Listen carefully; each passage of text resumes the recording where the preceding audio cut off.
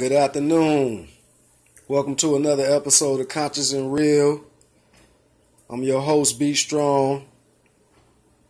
Once again, topic is my 100 random reasons for reparations.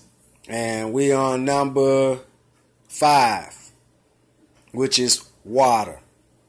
As we all know, water is almost used to produce anything and everything, But I'm specifically talking about drinking water, cooking with it, and bathing with it. You can just look to Flint, Michigan, and see how bad the situation could become. And there's other cities and places all over the world.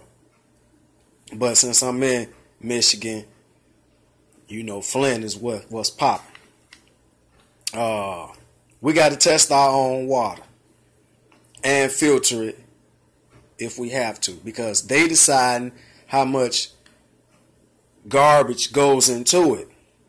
And I ain't going to get into detail on what all could be in your water, but if you want to go research it, that's fine. My problem is they deciding what goes in there and not us. Excuse me. So, it's going to cost. You know what I'm saying? It's going to cost. So we got to be, if you ain't going to come out your pocket to help fix this problem, then we need reparations for it, because they're going to fix it to a way to where it's cost efficient. We don't have time for cost efficiency because we don't know how bad this thing is over the years. Generations.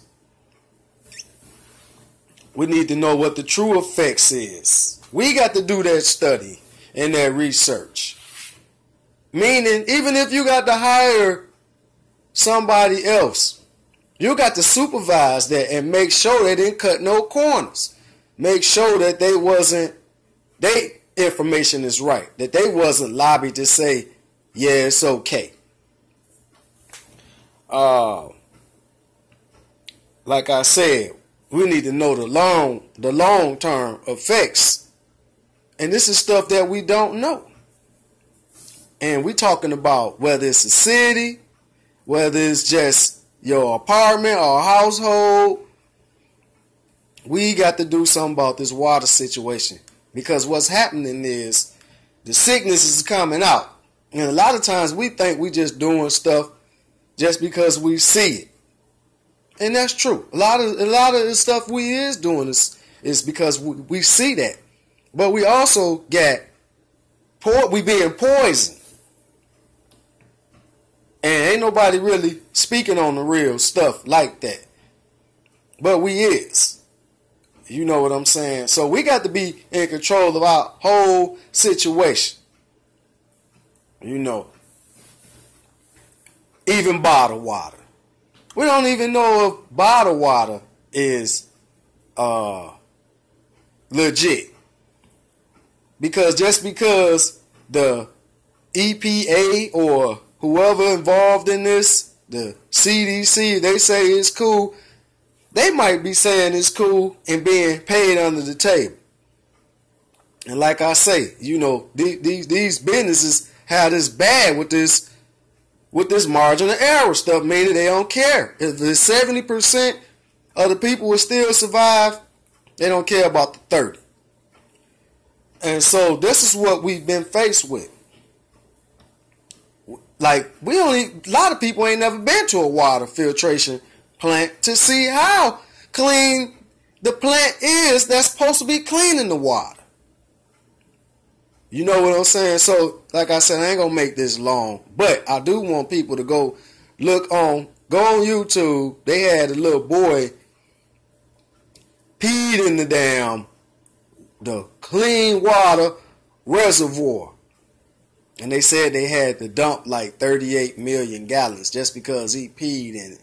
And so I guess they were saying it was okay. They shouldn't have dumped all that water. No.